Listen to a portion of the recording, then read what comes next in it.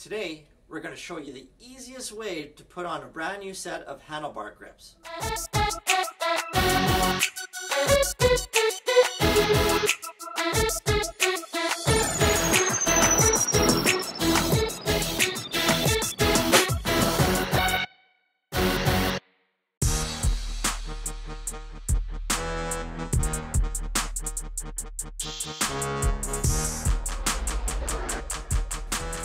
So it's time to change those grips.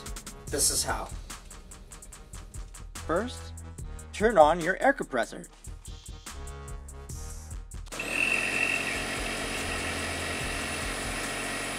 Next, grab one of these babies, the nozzle.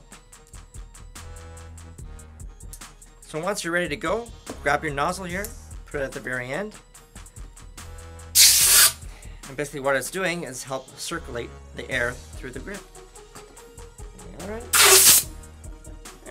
And that's easy as that. Throw that crap away.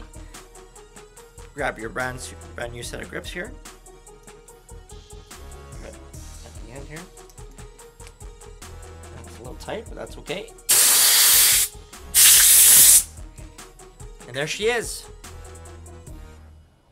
Hey, did you like this video?